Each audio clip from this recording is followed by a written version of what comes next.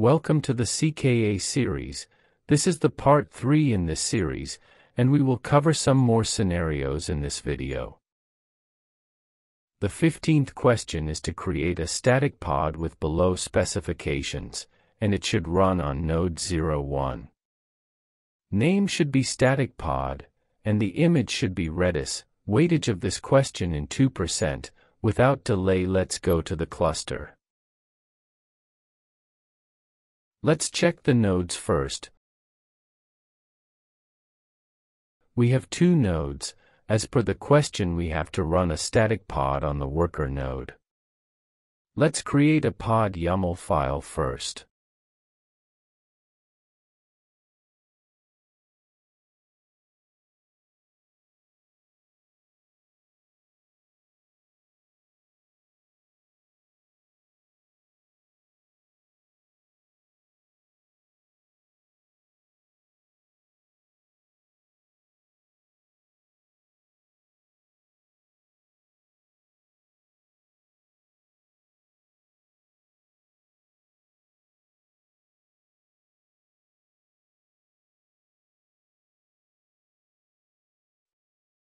Yes, our YAML file is ready. Next we need to find the static pod's location in the node 01. Let's get into the worker node using SSH command.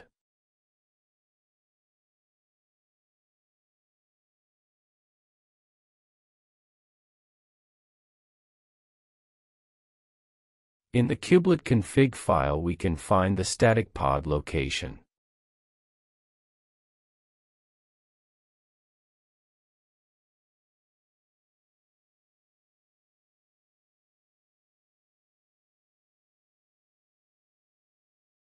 Okay, this is the location. Let's go to that.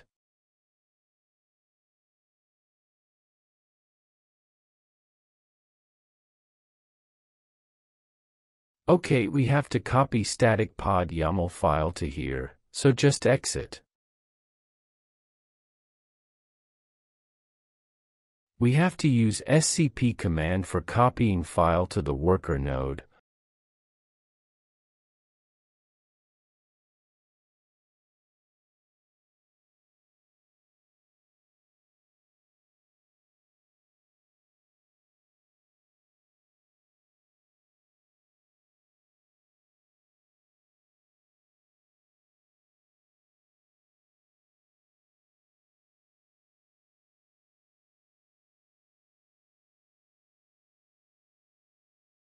OK, file is copied to /root.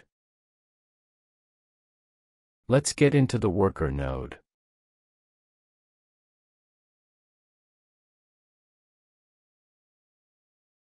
We need to move this file to manifest folder.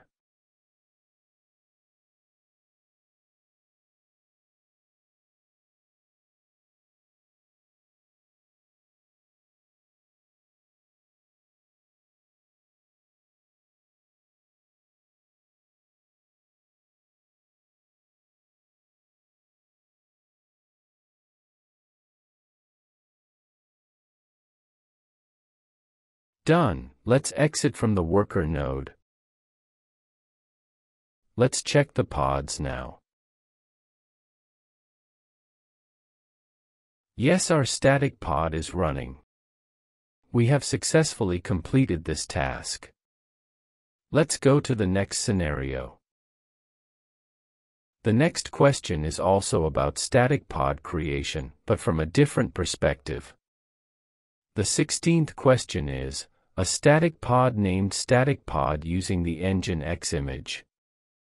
And it is currently running on the control plane node. We have to move this static pod to node 01 without making any other changes. This is tricky question. Let's go to the cluster. Let's check the current pods first. We can see one static pod is running on control plane.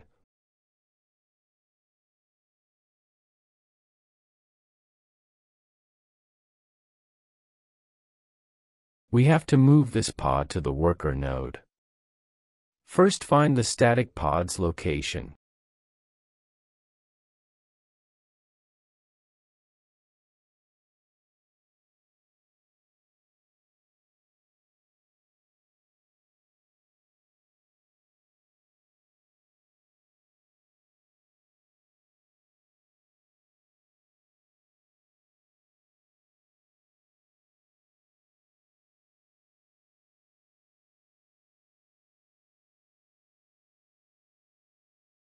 Okay, we can see the static pod YAML file.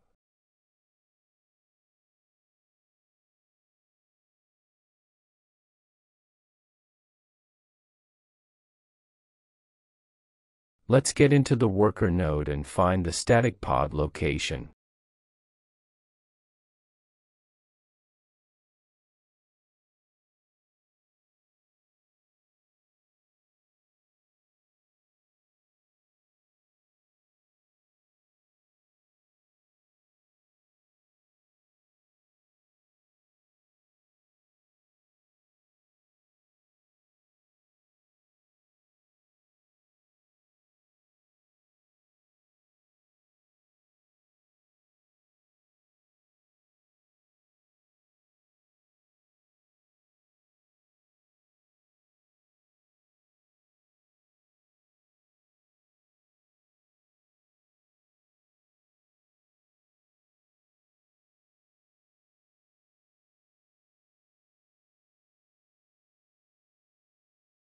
We have to copy static pod YAML file from control plane to here.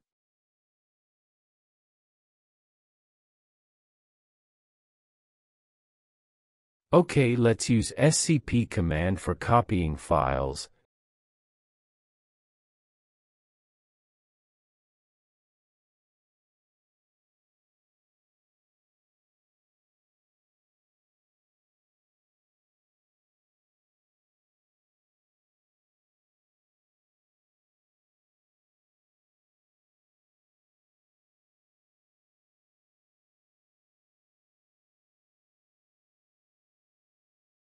Yes, file is copied. Next we need to delete the static pod from the control plane.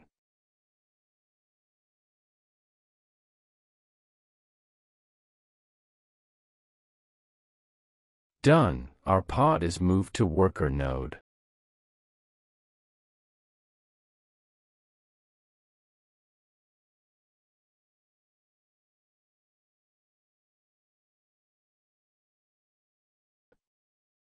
We have successfully completed this task. The 17th question is, you can find a pod named multipod, is running in the cluster and that is logging to a volume. You need to insert a sidecar container into the pod, that will also read the logs from the volume using the tail command. The sidecar specifications are given below. The sidecar image should be BusyBox version 1.28, and the container name should be sidecar, and also need to mount the volume /var/busybox/log. I will explain the question with this diagram. We have a container, and that container is mounted into storage. So the logs of the container will be stored in the storage. We need to add another container into the pod, and we need to mount the same storage volume into the new container. So the sidecar container can access the same log files in the main container. I will show you how to achieve this.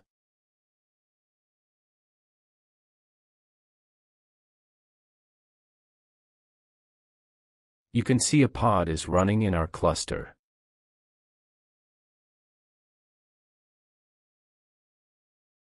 Let's curl this pod. You can see the pod is listening. First, we need to take the pod configuration to a file.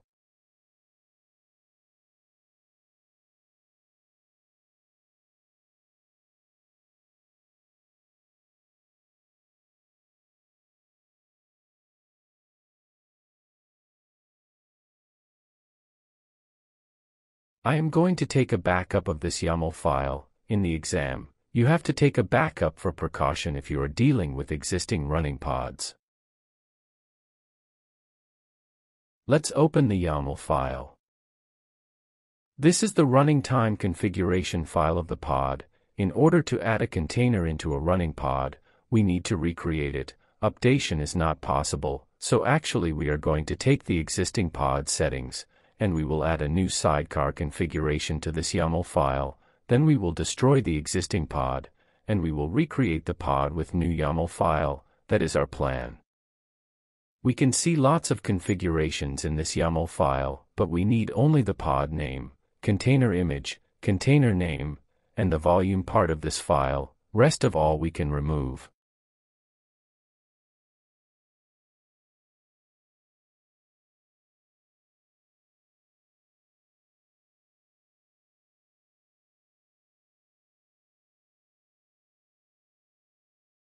Once again, please note, we need only the metadata, container image, container name, and volume mount. This much is enough.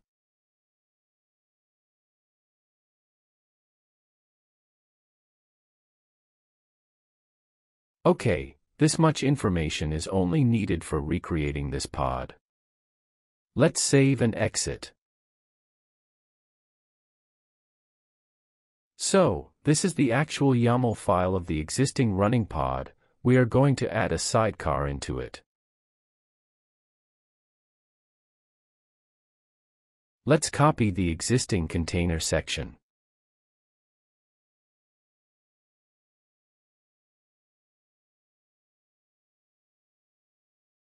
Change the container name to sidecar. Change the image to BusyBox 1.28.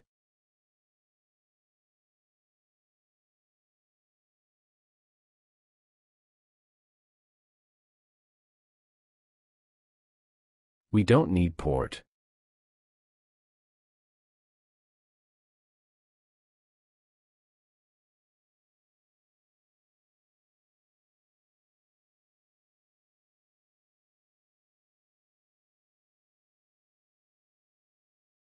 We need to change the volume mount path as per the question.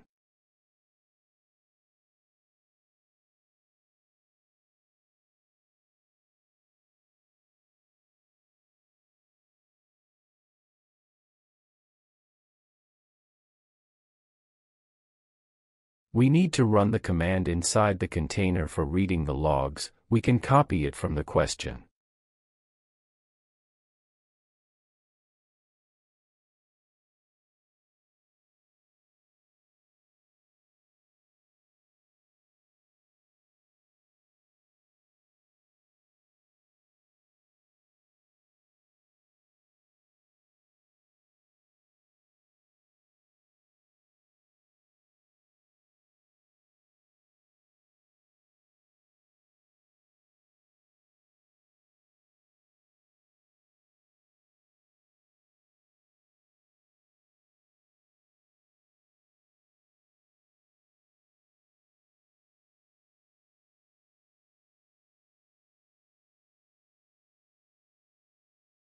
You can see the main container and the sidecar containers are sharing the same host storage volume, so the log files that are writing to the volume will be accessible from the sidecar also.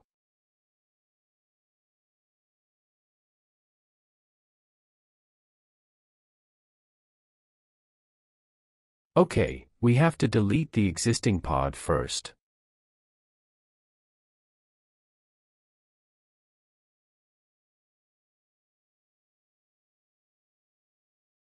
Let's apply the new YAML file.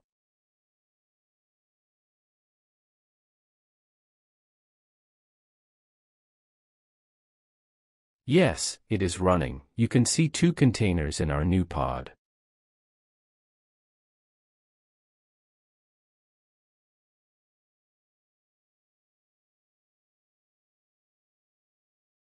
Let's curl for checking the running condition of our pod.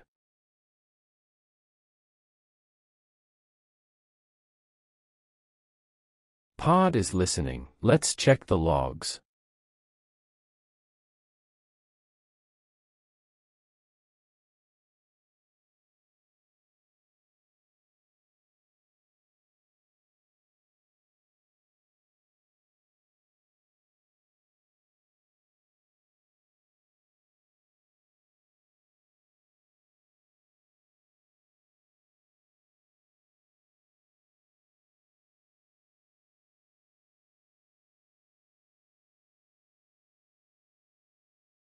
Yes, we are getting the logs of the main container through sidecar container. We can see some old logs, because the old pod has mounted a host volume, so those logs are persisted. Let's cross-check once again.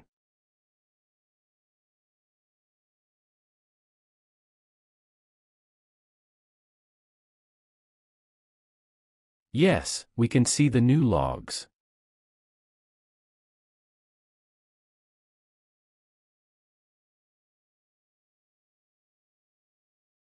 The next question is to create a new pod named admin pod using the image BusyBox 1.28. Ensure the pod has permission to set the system time. The container should sleep for 1000 seconds, which means we have to create a pod with some capabilities and has to run a command inside the container. Okay, let's go to the cluster. This time we can go to the documentation first. Search for capabilities.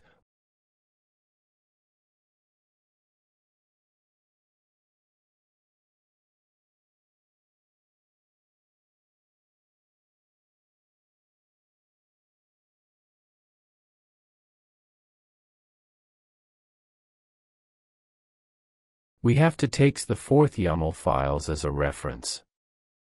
Let's copy it.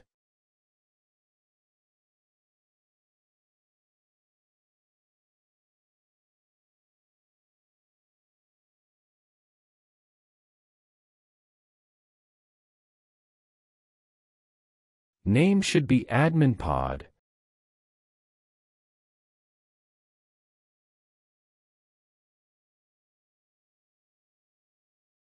And the image should be BusyBox.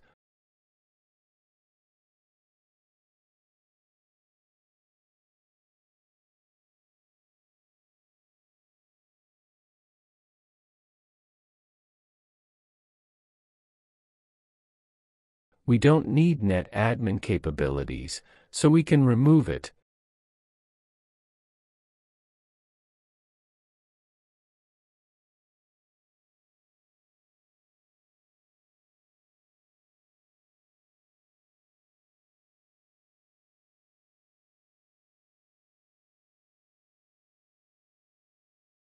Next we need to run a seep command in the container, so we can take this line of code.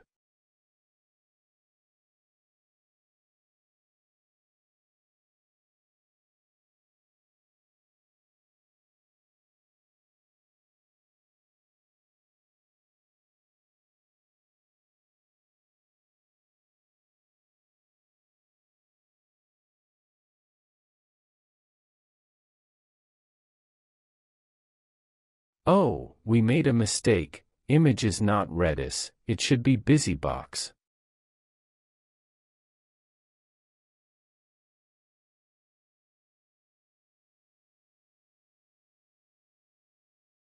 Okay, let's apply this YAML file.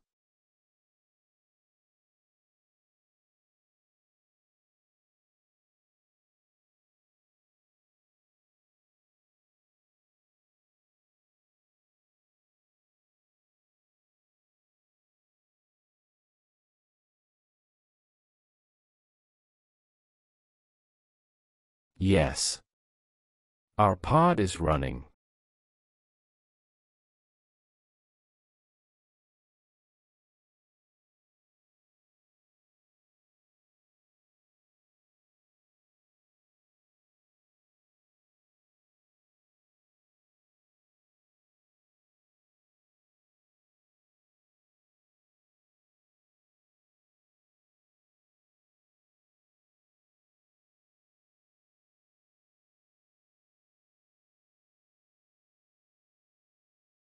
Okay, we have successfully completed this task.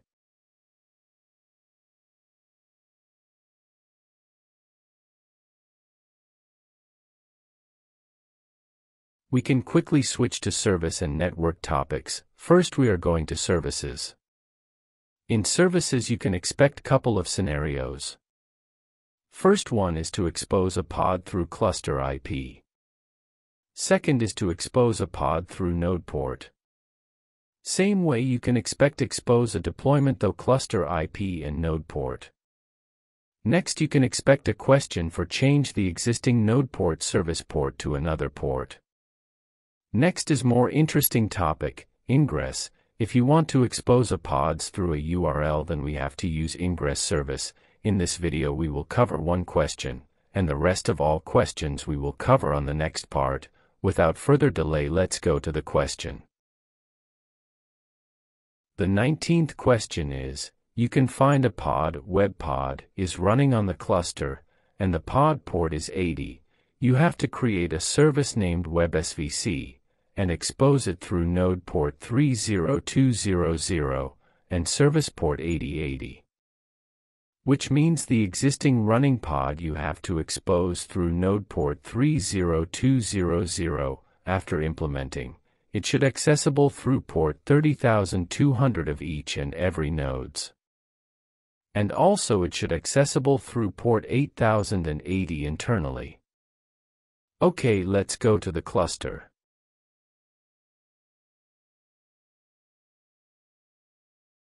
First we can create this scenario. As per the question, the pod should listen on port 80. So let's create a Nginx pod. In the exam you can find a existing running pod on the cluster. Nginx default port is 80, so it will listen on port 80.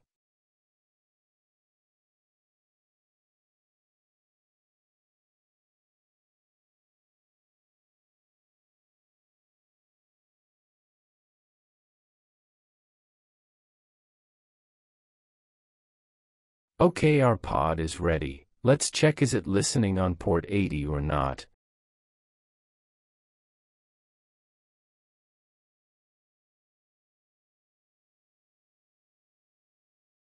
Yes, it is listening.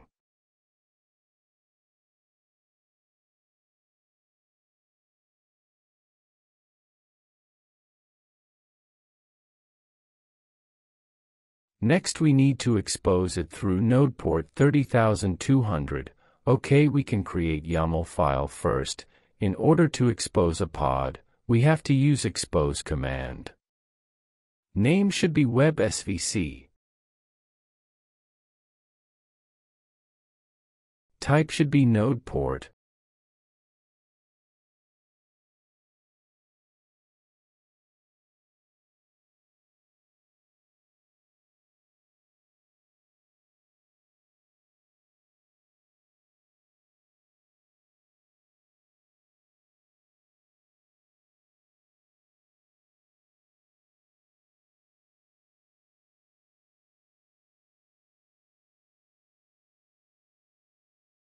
Oh sorry, I forget to mention the port of service for internal listen.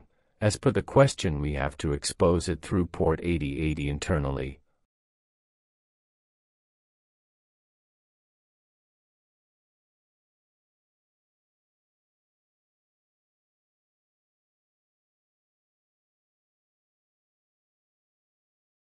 Okay, our YAML file is ready. Let's edit it.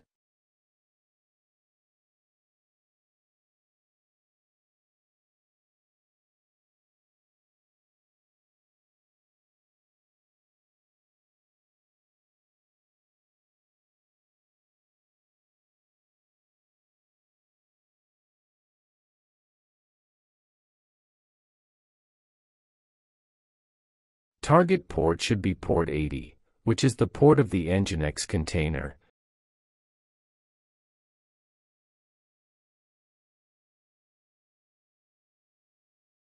Here we have to mention the node port, otherwise it will pick a random node port.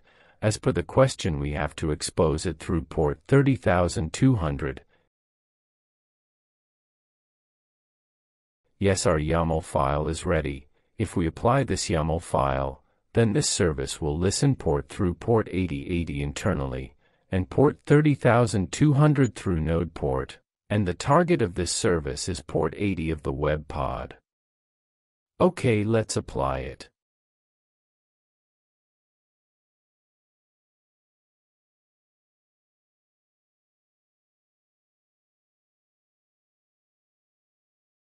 Yes, our service is created and it is listening through port 8080 internally, and port 30,200 through NodePort. Let's check it.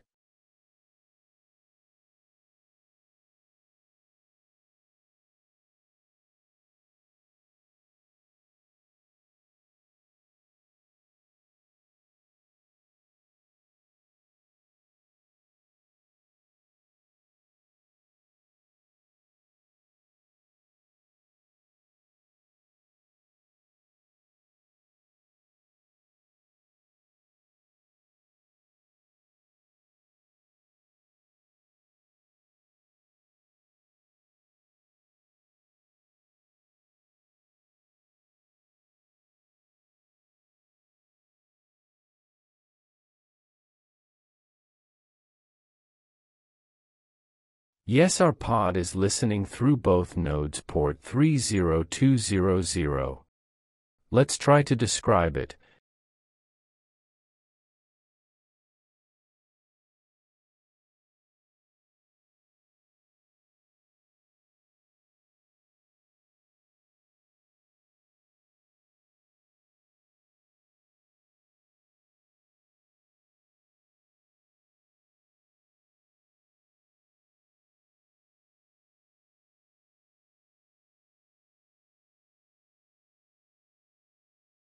You can see the service is pointing to the pod port 80. Done. We are successfully completed this task. Actually, we can solve this problem in multiple ways. I will show you the another way.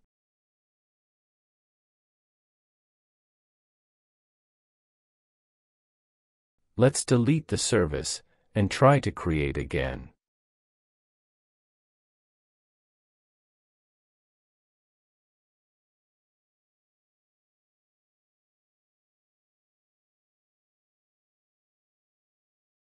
This time we are not creating any YAML file, and just let it run the pod with a random node port.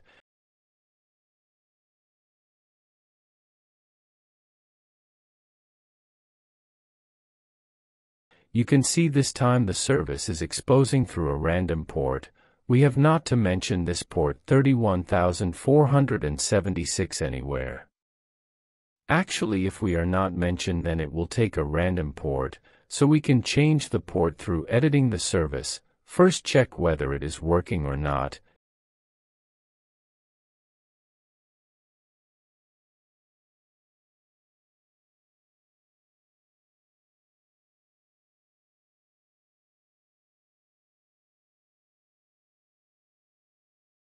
Yes, we can see it is not working, so let's edit.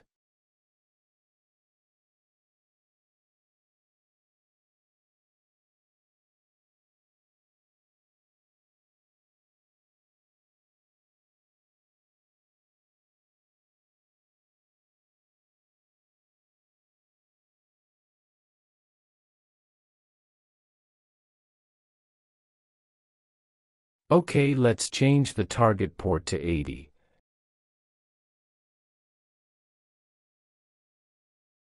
And the node port to 30200. Now it should work. Let's save it. It will auto-deploy.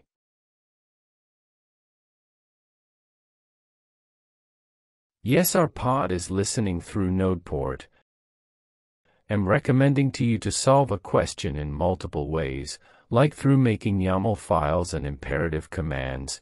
Take the help of documentation, etc., because in the exam if you forget any commands, then this will help you. Actually, I forget to show you whether it is listening thorough on port 8080 of cluster IP or not. Let's check that also.